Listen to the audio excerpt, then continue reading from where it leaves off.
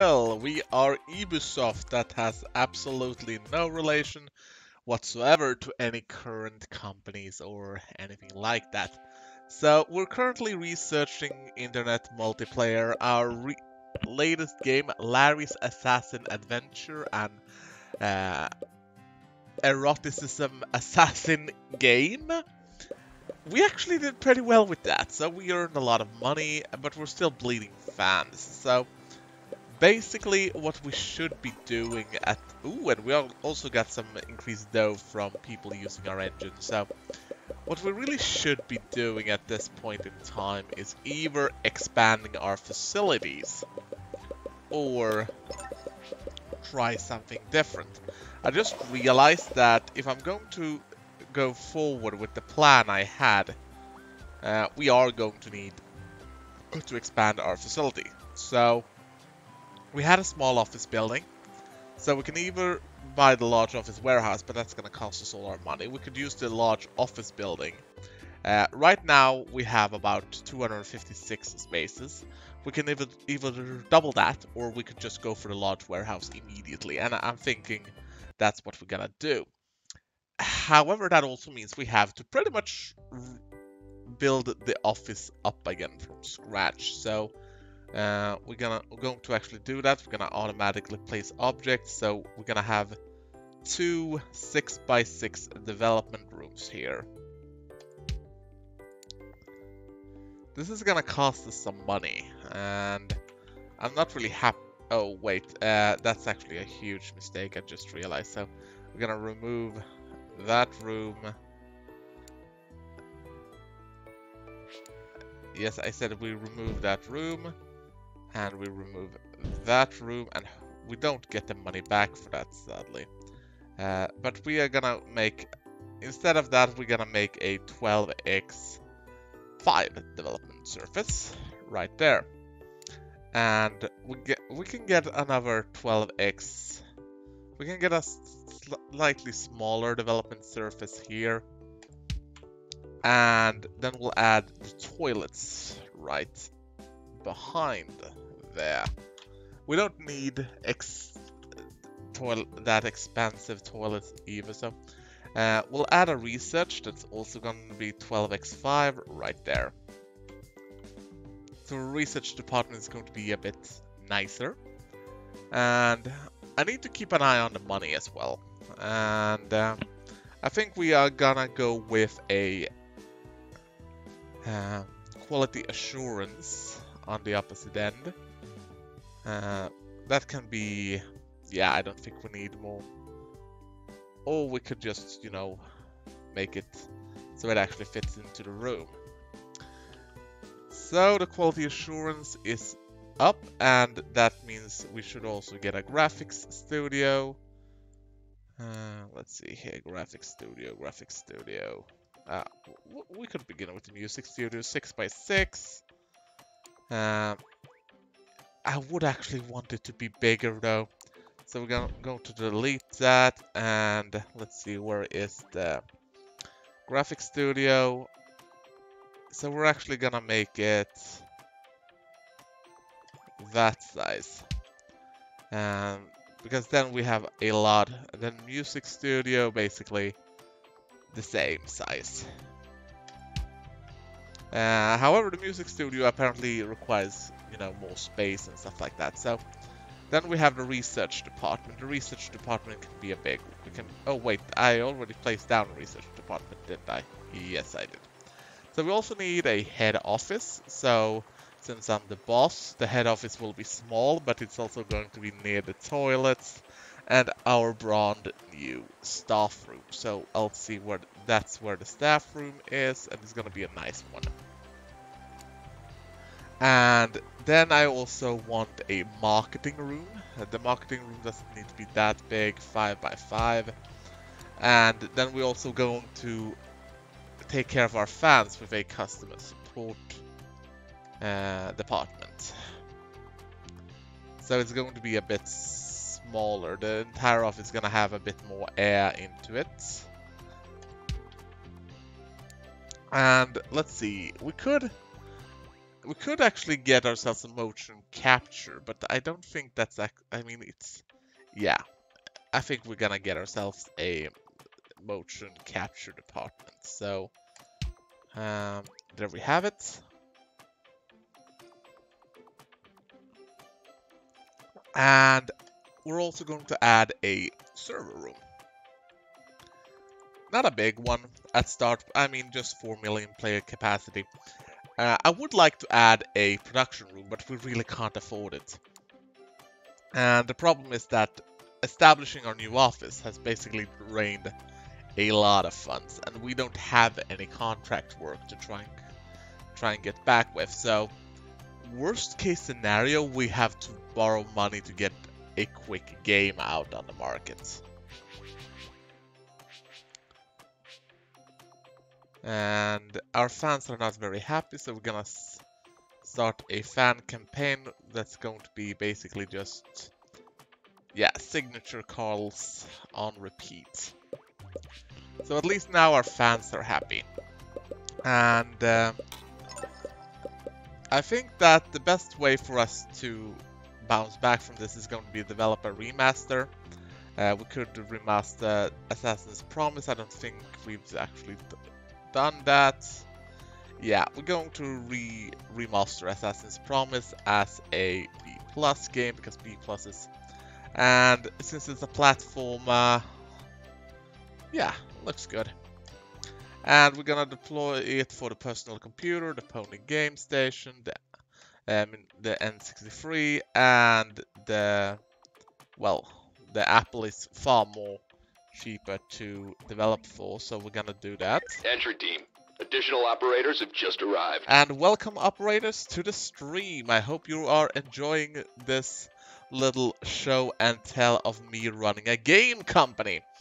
And like I said, this company have absolutely nothing to do with any, you know, real companies or stuff like that. The name is just a complete coincidence. So now we'll choose the features. However, we need to actually remove features. So we don't need LAN multiplayer, don't need split screen multiplayer, and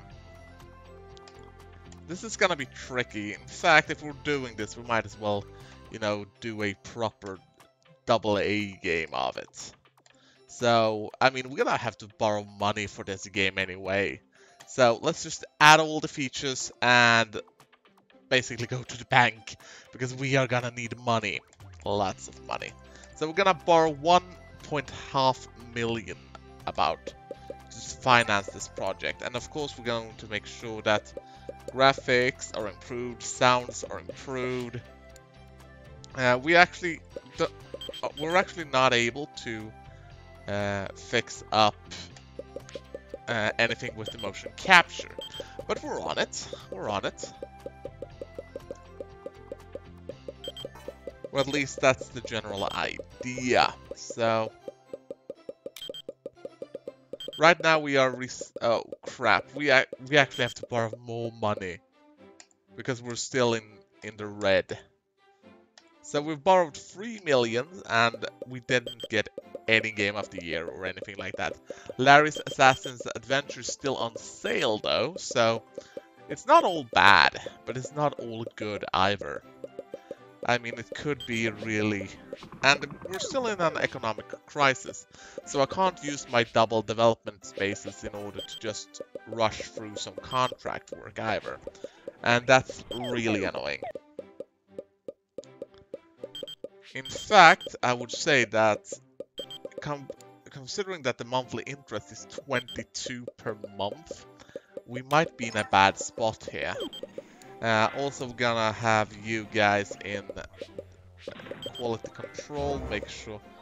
Okay, so Larry's Assassin's Adventure made us 4 million, but it's now taken off the market. So our only hope for money now is either that the economic crisis will end, or this happens, that we get money from people buying our engines. I have a little idea about what I want to do next, but I'll have to get this game out the door first. And once the game is out the door, we should hopefully... yeah, the economic crisis seems to be over, so at least we got that going for us, which is nice. And our fans are pretty happy, so let's just stop the automation, because frankly we can't afford it, and we don't really need to keep our fans. I mean, keeping our money above sea level is the far more.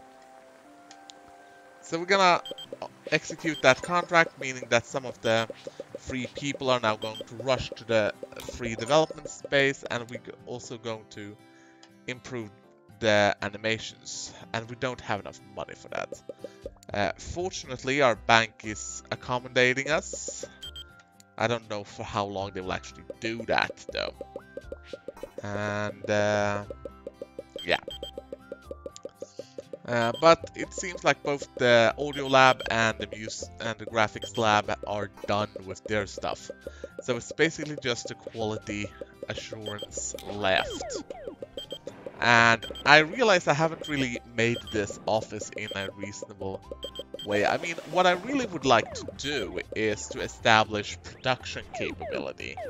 Because production capability can bring in some really good cash. However, that's expensive. I mean, a production room is at least 200,000.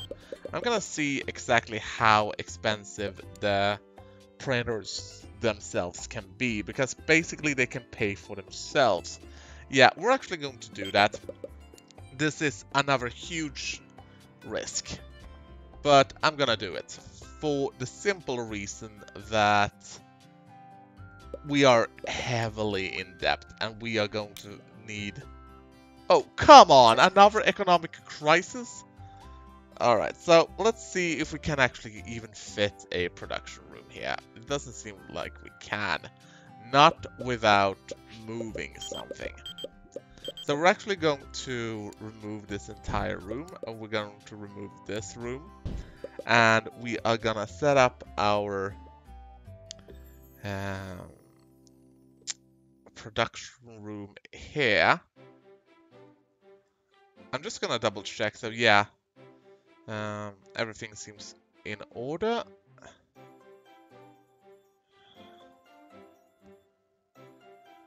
There we have it. And then we have the production contracts here that we are automatically going to just execute, because hopefully we can get it all done. And if we get that all done, everything should be good for us. And then we can reestablish our customer support department over here. Apparently we ran out of money, so we couldn't place down all the desks we needed either. And now we are going backwards in money. Let's see here. No, we can't actually publish the game now. I think I'm going to run this company into bankruptcy, because I don't think whatever we do with this game, I don't think we can actually bounce back from... Yeah, we have to... Let's just swallow it all and just go for the maximum loan here, so we can keep ourselves afloat. And we're gonna restart our fan campaign and make sure we do some telemarketing calls. Apparently our production capability is at least working nicely, so we'll have that source of extra income. But with the economic recession currently going on, we are in trouble. We are indeed in trouble, and I don't really want to know how much trouble. I mean, in fact, I'm gonna repay some of my credit. We don't need 7 million, and we certainly do not need all the interest payments. So we basically just cut our interest payments in half by repaying some of the loan. However, the machines and the salaries and everything costs money. And apparently we failed one of the contracts. So that's not good either. In fact, that's actually quite horrible. So stop the automation on the telemarketing calls. And let's hope we actually can complete the next one. I also noticed that the Sega marker were actually taken off the market. And that means that we are in a better spot because we chose not to develop for the Sega marker. So the telemarketing calls are done, and hopefully the game should be done soon as well. Yeah, all we have to do now is remove the bugs, and then we can release the game. Now, the fact that we have our own production capacity actually means we can self-publish. Oh, thank you, I really needed that. They used our engine, and we got the money for it. And, however, since for us, self-producing would be a horrible risk. And I mean a really, really horrible risk. Also, automatically execute these contracts, please. Bugs are gone, and another company have licensed our engine, so we're simply gonna try and find a decent... However, it doesn't seem like platform are that much in... The Qatari have a nice market strength. They have a lousy share. But we're actually gonna give this to Qatari. And, well, the game got 84%. That's really nice. So, with their market share and the fact that we're releasing it for 4 consoles, we're gonna see how the development costs are going to go on this one. But right now, sales are looking good. We are turning a profit on this one. We're actually turning a pretty decent profit. So let's research all these features while we have the money for it. And then we are preparing to launch a massive undertaking. Once that is done. I mean, it's 2001, so basically what we're about to do... Ooh, the Xbox is available. Now, usually what is a popular console is not really set in stone. Oh, the Pony Game Station 2 has been released too, so we're actually going to get a dev kit for that and a dev kit for the iBox. And our game, Assassin's Promise Remaster, have sold more than 1 million and given us more than in about 2 millions in profits. Oh, the Play Cube also got released, so the Play Cube is also kind of expensive, but let's get it. And for our Platformer 1 engine seems to be very popular, so we're going with that. And our next research is the force feedback, so we are gonna have to stay on our loans for a while, and I don't like that. But it's not... Ooh, destructible environment.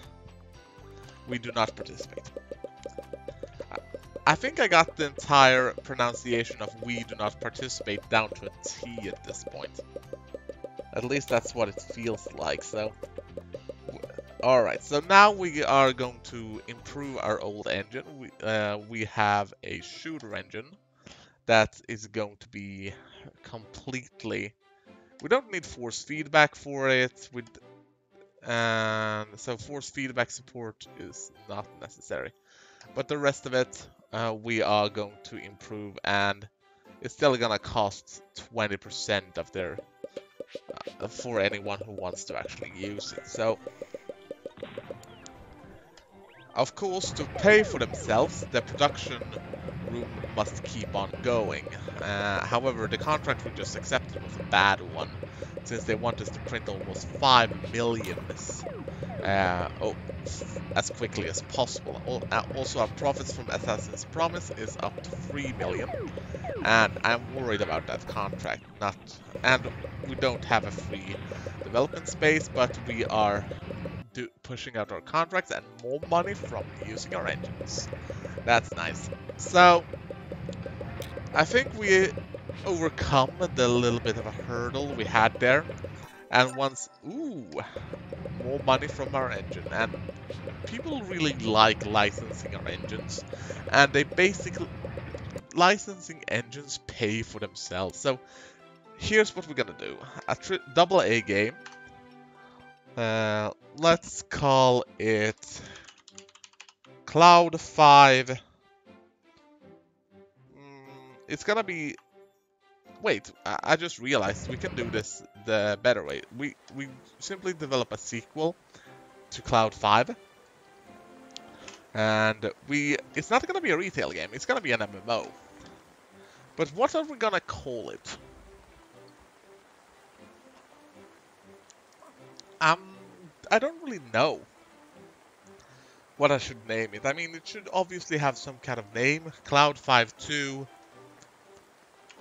Not really Mass Assault, but...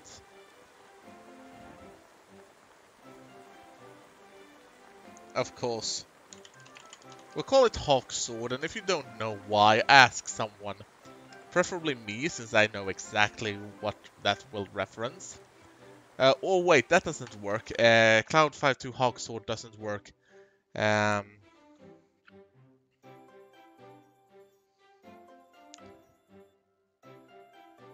need to find the right word, because I really want to make this a reference perfect. But I need to really think about it as well, and that's the problem. Because I had to change it in the last minute, so... let's call it...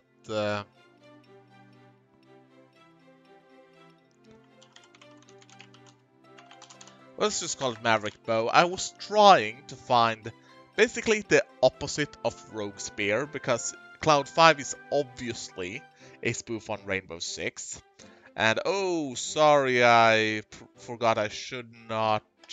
I mean, there never was a company ever close to Ibusoft or anything like that. It's just a figment of my imagination. So, the Apple Muck is actually right now the better console to develop for. And I don't really know if I should develop for the Pony Game Station or the Play Cube, because I want to sell more games. And selling more games, I mean, if we develop for the Pony Game Station, I mean, it has a decent market share, a lot of games. I mean, we are experienced in doing that. But I know how much the Pony Game Station is most likely going to blow up, and if we can help with that, that would actually be better. So we're gonna go with this combination of platforms. And of course, we're not... I'm gonna check my concepts, because from game concepts you can pretty much just copy paste stuff, and that's what we're doing. We don't even need to do so because the game is already copy pasting itself. So now we'll take out the VR 3D support, it's not needed. An MMO doesn't have a level editor, and it's gonna be development cost of 12 million. Damn.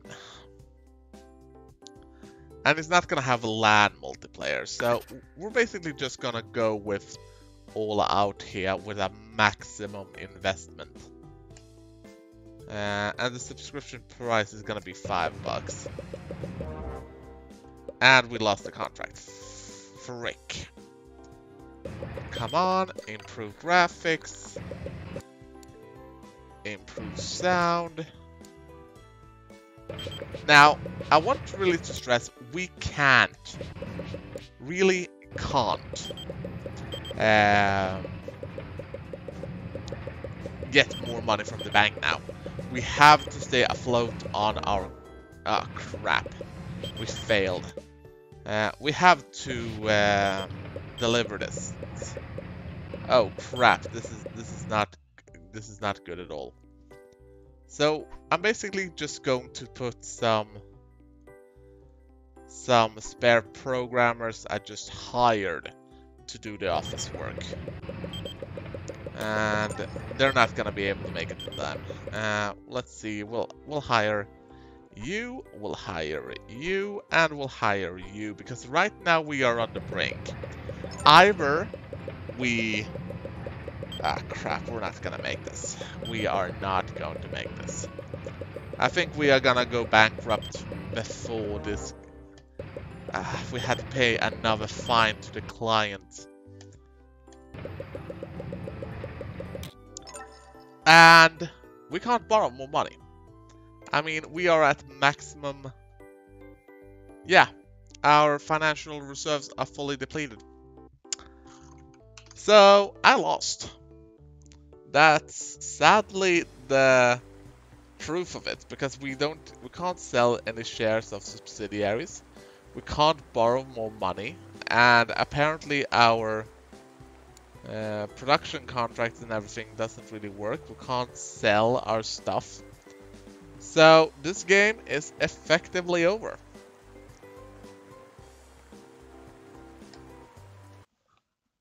It wasn't really how I anticipated this to be over, but I think that trying to develop an MMO was a too terrible risk for us to actually do.